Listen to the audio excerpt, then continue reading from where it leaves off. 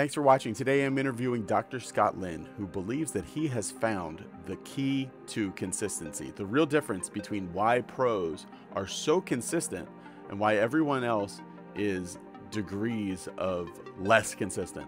The pros do this one thing every single time, and everyone else is doing this thing different every single time. He first discovered this in 2018 when he got to measure Tommy Fleetwood, and since then he's been refining and measuring more and more players and starting to see what is actually happening. If I give them 5 swings with their driver, the first one will be 95, the second one will be 75, the third one will be 80, and that's what creates inconsistency, right? Those are different mechanics on every single swing. So this is Dr. Scott Lynn. He has worked with a lot of different major champions, including Colin Morikawa, Bryson DeChambeau. He's really the most sought after voice in golf when it comes to ground forces and what the ground is doing. And more people are starting to understand that it's not really too much about the positions, but about the pressure. It's one of our best videos yet. You're gonna love it. Hey guys, thanks for watching. I'm here in the backyard of Dr. Scott Lynn. This is a really important video that we wanted to do for a long time, but we're always put off, but this is important. Hey Scott. How you doing? I have to introduce you guys to my new facility here. Yeah, this is it. Moved from the indoor garage. garage with the wood to, we've upgraded a little bit, so. Yes, so we're taking advantage of the California weather. One thing I want to talk about, Scott, is at the beginning of the year, I put out a poll that surprised me, where I said, what would you like to get better? You know, asking all the Be Better golfers now, almost 150,000. What would you like to get better at in 2024? And I had driver straightness. I wanted specifically to say straightness because I didn't want to get it looped up with consistency. Just like driver straightness, driver distance, iron play, wedges, short game, putting. Driver distance did not win, which is what, like, if you go to like golf industry people, they're always like, oh, push distance, sell distance. That's what people want. I was like, maybe for like a certain demographic, but I think for the real Be Better golf kind of person that's playing golf all the time, they know, like, hey, like if I can hit it, at least get it in play, then I'm actually playing. And driver straightness won. So today, what we usually talk about when we're, and I think there's a scientific reason, but when we're usually doing the swing catalyst videos that you guys have seen, we're talking a lot about like getting numbers higher, like, oh, you hit that 7-iron 97 miles an hour club head speed. And we're always talking about like distance and stuff like that.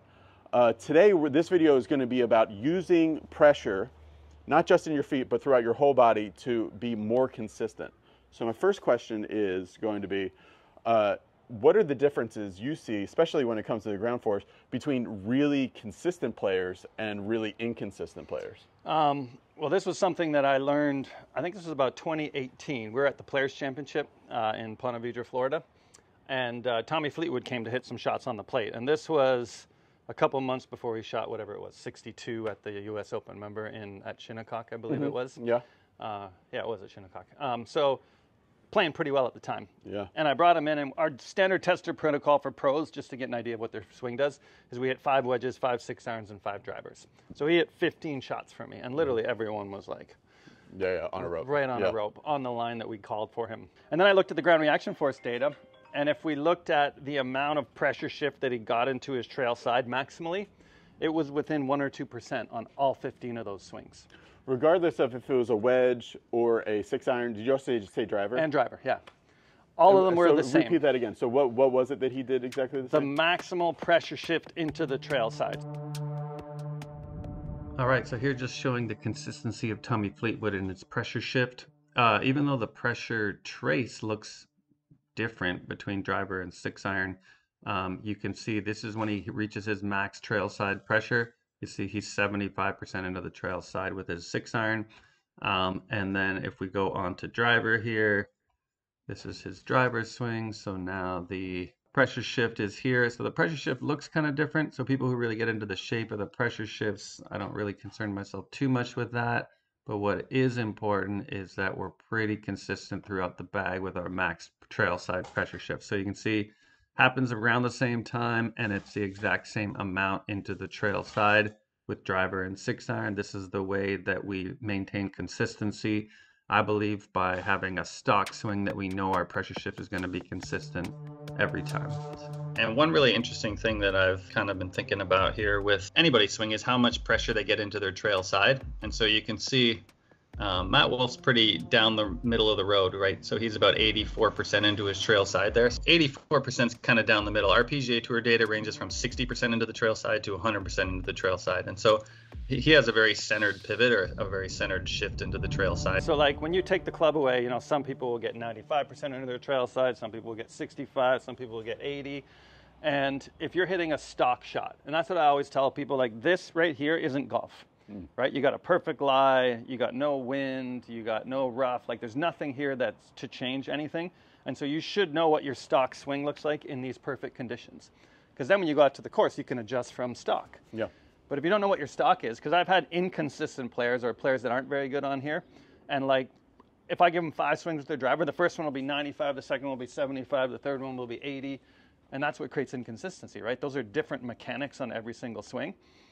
I find that often with really good players. I'll have a player come in and hit, like their 6 irons will be like 75 every shot into the trail side, but their drivers will be like 85 every shot into the trail side. Yeah. So that's a big difference. Yeah. And if you track your stats, I'll always ask them, what's your strokes gained irons versus driver? And they're like, well, I gain 3 with driver, I lose 3 with irons. Okay, well, let's make the irons look more like the driver, and you're probably going to be fine there. So you're patterning.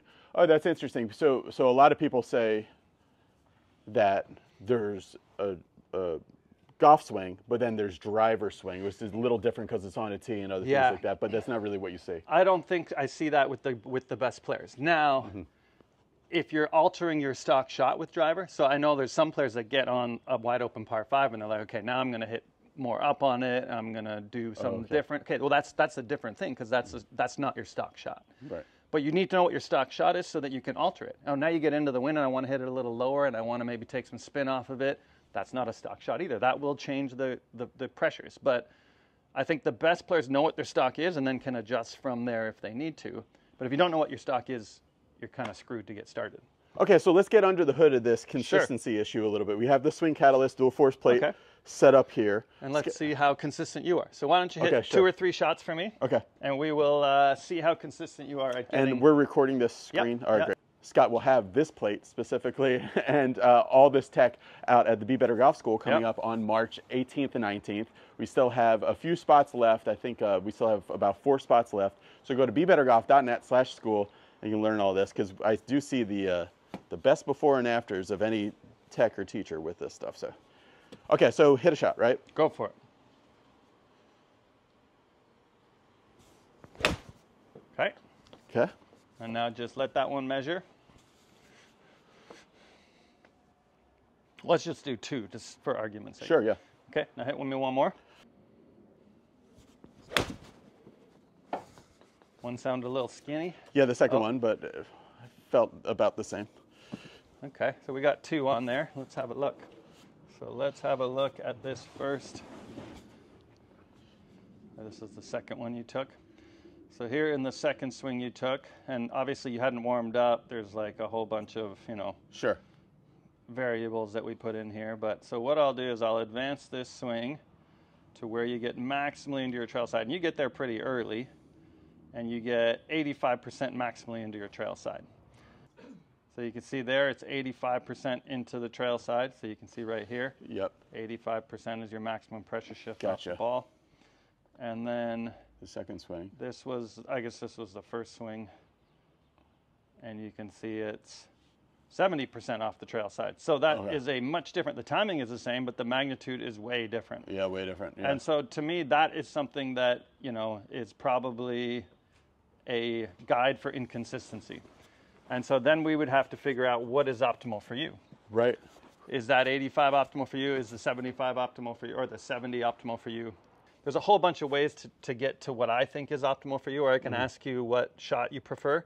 Like a 70% pressure shift into the trail side generally allows you to get left and get a more leftward swing direction earlier, generally. So that would be more of a cut pattern. In general, I then overshift. Yeah.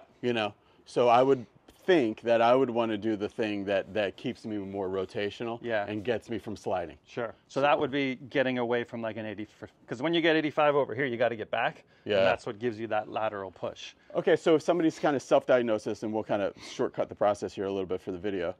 If I feel like, okay, I like that 71 Yeah. a little better, and I want to make 70 this feeling of like I have my trigger, which you also see in the graph there. Yeah.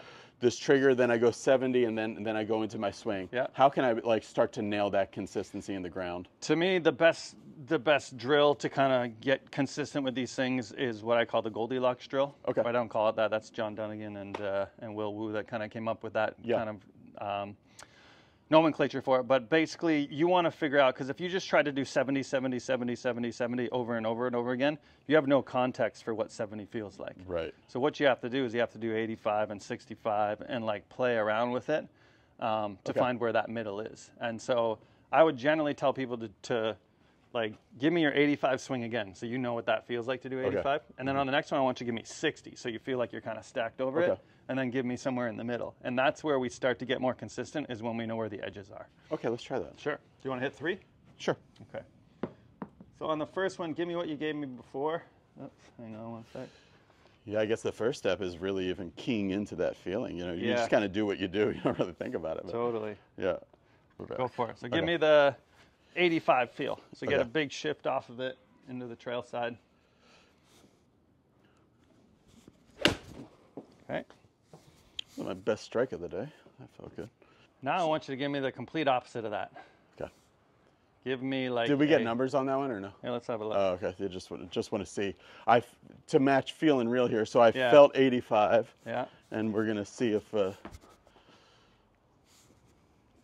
feel was 85. The real was. Yeah, it was. It was 92. Okay. So okay. you overdid it, which is fine. That's Yeah. that was the goal of that particular swing, was Sure. to get a lot. So now I want you to feel what like 60% feels like, where you Yeah. almost stay stacked on your lead side. Okay. Yeah, It's like doing a step drill without actually stepping. sure. Good. I think we'll see a difference there. Yeah, I'm sure we will. Yeah. And what was our max Let's have a look. into the trail side there? That was 55. Okay. max. So all right, good. So, So I'm you able. kind I'm of actually. overdid it on both sides. I told you to do 60 and 85, and you did 90 and. Yeah, I just wanted to make sure I Perfect. was on the Okay, correct so now side. give Okay. me halfway between those two. Okay. But if you get halfway between 55 and 90, you should be around where we want you. Yep. The best thing to do in my practice swing. So all right. So here's my 90 feel, which is. Yeah. Yeah. Here's my 55 feel. Yeah. Now So I want to find the middle. get in the middle of those. Just two. right. What would we like? We'd like about like 72 or something like that. For right? you, well, that's what our hypothesis is right Okay. now, and then yeah, we would. We'll see.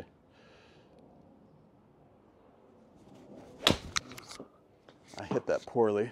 Bend it. Yeah, but I think my pressure might be all right. I'm not sure. Yeah, 73, 74. Oh, okay. So you got a good feel for what the middle feels like, and now we would have to alter the forces to match that feel. So we didn't talk about forces. We're just trying to get that pressure shift in. But Let me to try one more at 74 and see if I can get a strike on it. Sure. And at the end of this video, keep watching, guys. We're going to show you how to do this in a way that where maybe you don't need tens of thousands of dollars of tech to do it. Okay. So I really like that though, Scott. And I think this is Hang on one of the one- first okay. things Yeah, people go can ahead. You're do. good. Is yeah, I like feeling 90, 55, and then in between those two, Sure. but with a strike.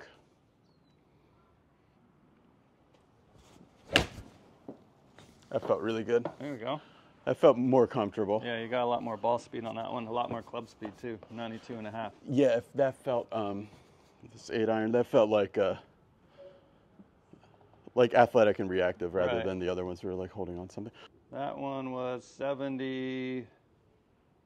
All right, so that's okay. So it felt 80. Yeah. It was 73, which is our hypothesis was that should be about Your kind where of I'm- middle one. where- And this yeah. is where we can start tinkering within that small little range now. Uh-huh. So now we can say, give me 80, give me 70. Now find the middle between those two and start tinkering in there. And the tinkering, I think, is what can help you with your altering from your stock.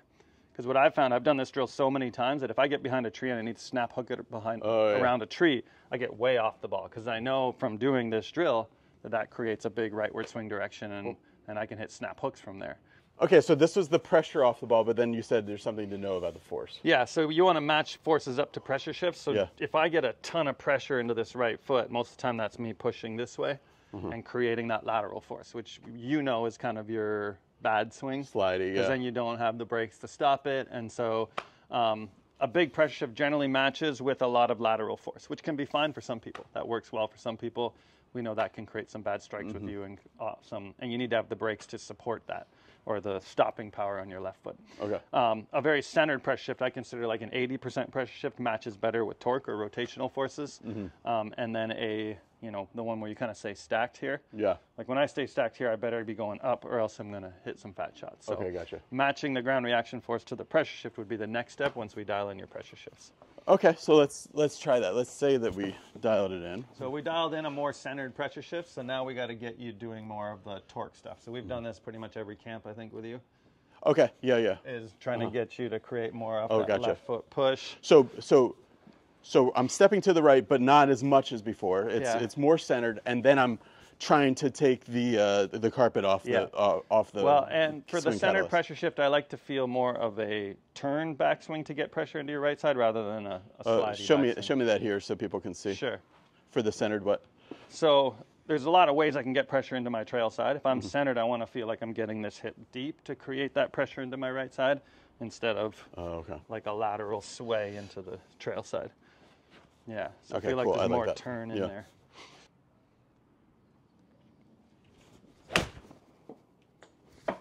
Okay. So now instead of so much we'll look at the trail. Yeah. But then what numbers are you looking at here as far as Well, I would look at your torque numbers to see if they're torque going up. numbers? Oh, okay, gotcha.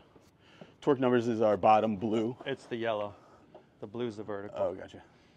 So good. Okay, so that one you went 88 into the right side. Okay. Interesting. So you got a lot more into the trail Yeah, side. it gets me more when I actually open the hip more. Yeah.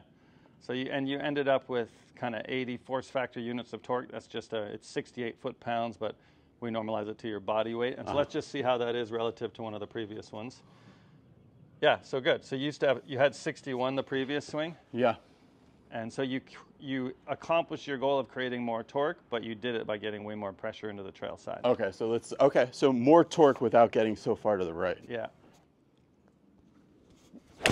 There you go. That sounded like the most solid shot of the day. Yeah, that was good. Yeah, furthest one too. Yeah, most ball speed, near the most club speed. And so that was the most torque you've created. So that was 92 units of torque, which... Does it mean anything to you when you see these humps if they look smoother and less jagged? Yes. Because this that one means a does look lot. smoother. Yeah. Yeah. And that was 83% in the trail side. So you nailed a much more centered pressure shift, maybe a hair too much into the trail side. And yeah, this got a lot smoother, which tells me it's something that matches what your body does most efficiently. Awesome. Yeah. Okay, so then I think the elite level challenge, kind of the Tommy Fleetwood level challenge is this is an 8-iron. Yeah. Is can I do that with, we won't change it too much, with a 6-iron? Sure. And you're saying that in the consistency of what the pros do, they're really pretty consistent through the whole bag? Yeah, from what I've found. Oh, you want to give me a dot? If there are inconsistencies, Let me see. wait, I'll get you one. That's where I generally ask, and like 8 to 6-iron is almost the same thing. Like they're kind of mid-irons. Like to me, maybe try a wedge, and let's just see if the wedge is consistent. That's a pitching wedge. That's a really good point because I'm not good with these. Okay, good. Yeah. So, and this is where like I would then look at your stats to see. Let me get you a dot. I would look at your stats to see your strokes gained in these different club conditions, if they were very different, because that would help me decide which one is probably more optimal for you. And generally what I find is a lot of times people will have...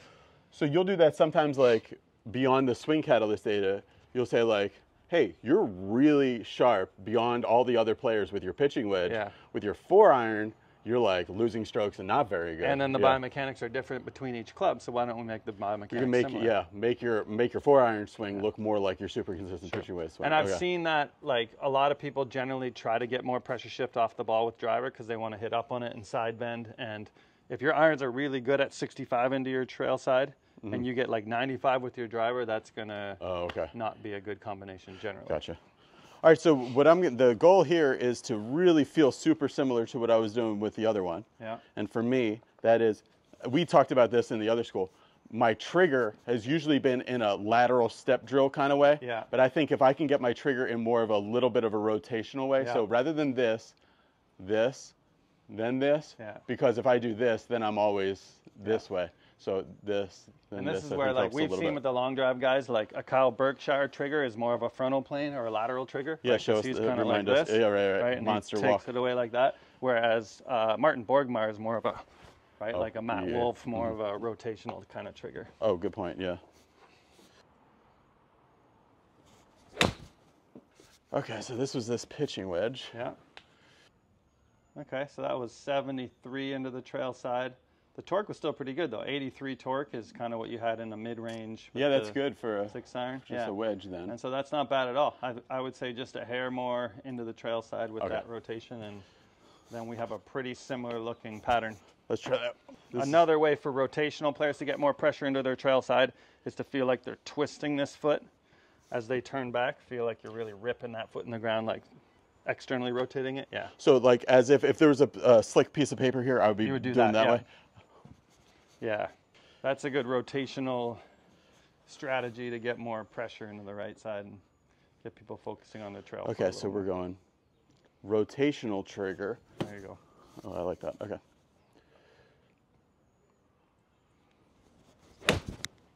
Okay. All right, that was solid. really solid. Yeah. That felt great. 130 carry wedge.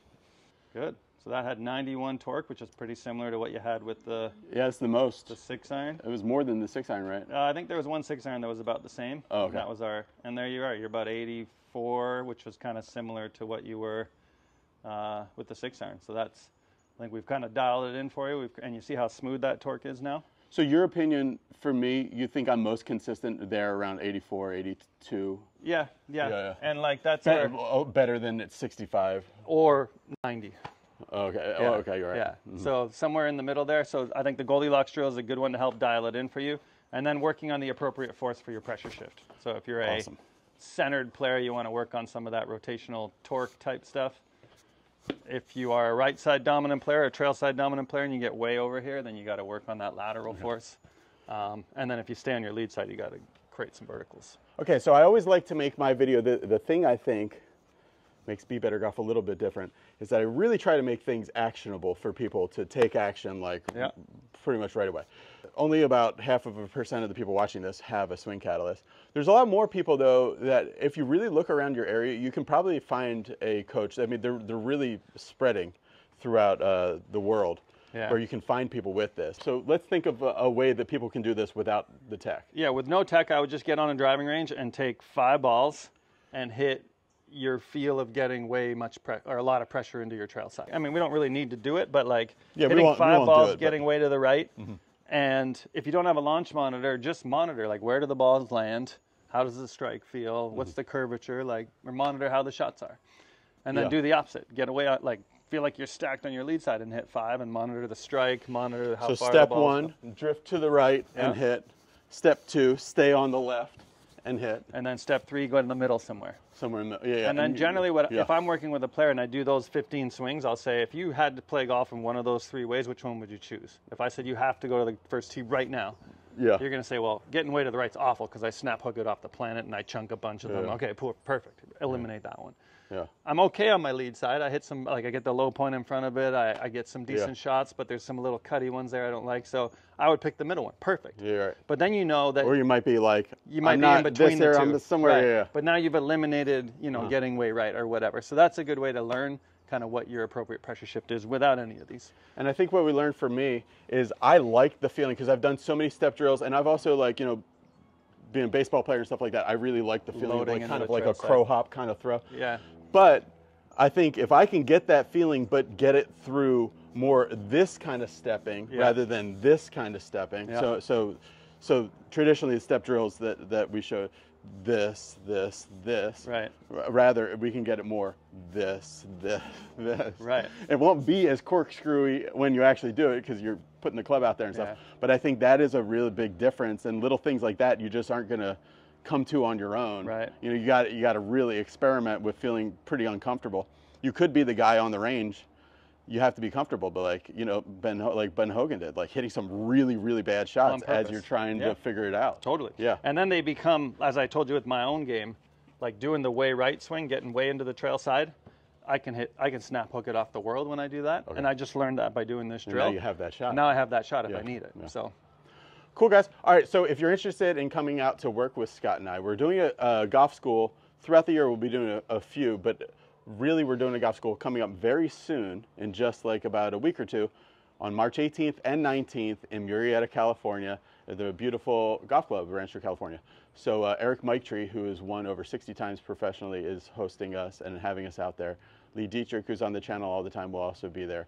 And it's going to be a small group of golfers. Everybody is going to be able to get on the Swing Catalyst multiple times, individually working with Scott, doing similar stuff to what we did today. And that's really, we see some great before and afters from that, because you're not really fighting yourself or trying to be something that you're interpreting from TV or whatever. It's just like, okay, this is what you do the best, and there's some legitimate science behind it. It's not really as, you know, in the history of golf, there's been some things that are like questionable about like whether or not this is actually something that will improve people. The data is like super clear on it makes people better. If you're interested in what Dr. Scott was talking about there, and you want some actionable advice of how to get better at golf using this new information about the pressures in the swing, you got to check out the driving force. It's something that I made with Dr. Scott and Milo Lines PGA that really goes through the different parts of the golf swing and how you can be more consistent and more powerful using some of this information. It has a lot of actionable advice about how to take this stuff and use it to become a better golfer. It's not just theory, it's things that actually work. So check it out. It's over on BeBetterGolf.net/driving-force. So if you're interested, check it out today, because just for today and probably the next week, I'm going to put it on sale, because I really think this can help a lot of Be Better golfers, and I want to get it out in more people's hands. Thanks. Bye.